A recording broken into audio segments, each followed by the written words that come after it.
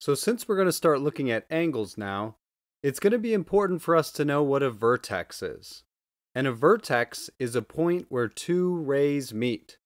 So if you look at the angle below, that red dot, or the spot where the two rays meet, that would be called a vertex.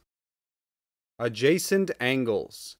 Adjacent angles are angles that share a common vertex, a common side, and do not overlap. So the adjacent angle pairs in this picture would be angles 1 and 2, angles 2 and 3, angles 3 and 4, and angles 4 and 1. We can tell that angle 1 and angle 2 are adjacent angles because they share a common vertex, they share a common side, and they do not overlap. So notice when I shade in those angles, they do not overlap at all. Which pair of angles below are not adjacent angles? I would recommend you pause the video now and resume when you're ready to see if your solution is correct.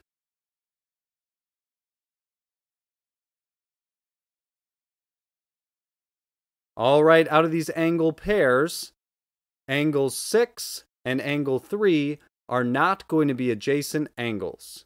If you look at those angles, we can tell because they do not share a common side. Congruent angles. Congruent angles are angles that have the same degree of measure. So angle 1 and angle 2 are congruent angles because they are both 55 degrees. Vertical angles. Vertical angles are opposite angles formed by intersecting lines. Vertical angles will always have the same degree of measure, which means they are congruent angles. So the vertical angle pairs in this picture would be angles 1 and angle 3, and then angle 2 and angle 4. We can tell angle 1 and angle 3 are vertical angles because they are opposite of one another. So if angle 1 was 30 degrees, that also means angle 3 would be 30 degrees as well, because vertical angles always have the same degree of measure. So now I want you to try.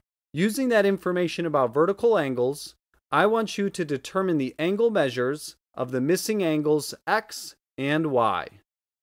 I would recommend you pause the video now and resume when you're ready to see if your solutions are correct.